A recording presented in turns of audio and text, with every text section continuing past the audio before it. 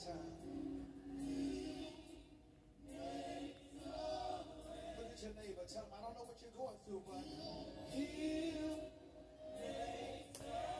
hey y'all, this is your girl Coco929, Libra, aka Butterfly. I'm sorry, aka Libra Butterfly. So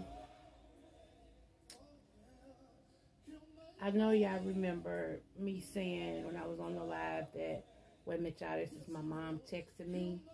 And I said, hold on y'all, because y'all know she lost her uncle yesterday, right? My mother was texting me to tell me that the auntie that raised me as her daughter, we were trying to find her since my cousin's funeral, and we couldn't find her. Okay, come to find out, my aunt has been in the hospital. She passed out in the stairwell of her doctor's office, and they rushed her immediately to the hospital. She didn't know who she was. None of her stuff was with her because it was in the car.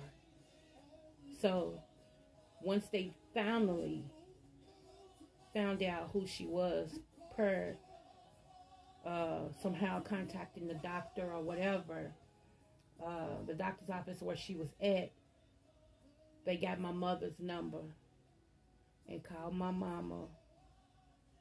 After calling her son, one of her sons, and said, we're calling you because we have your mother in the hospital.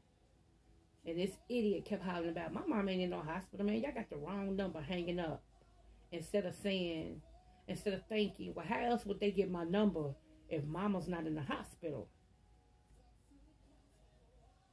So finally they called my mother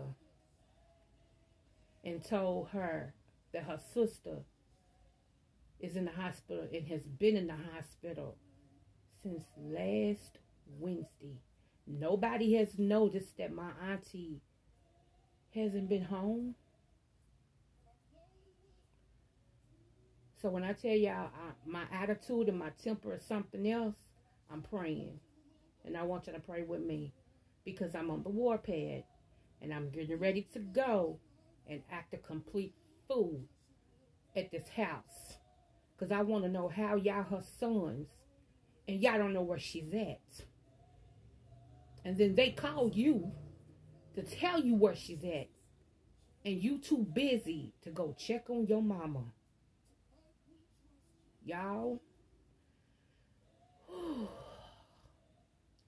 Anyway, she said all her stuff changed over. My mama is first on there, then it's me. So in case they can't get in touch with my mother, they calling me, her daughter. They said what happened was she had a seizure. Had never had a seizure in her life, but she had a seizure on the stairwell. Y'all, what if she was driving? Which brings me to my second thing my mother was calling me about.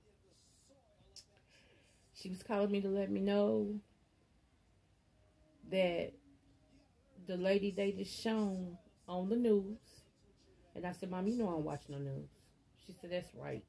She said, the lady they just shown on the news, she said, was in an accident or something happened and she flew through the windshield. She said, that was your cousin.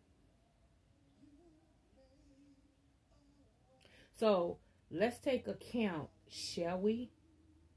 Now that it's 5 family members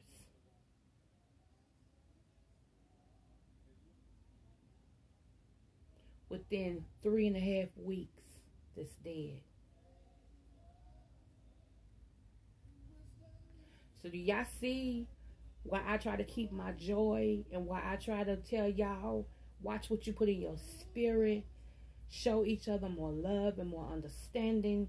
And y'all, I'm sitting here like, I don't even know what to, I'm just like, Lord, I just thank you. That's all I can do is just say, I thank you. Because just as hard as he's hitting my family, by taking people, the enemy, he's gonna have to give us back in blessings. So I'm unbelievable. Unbelievable.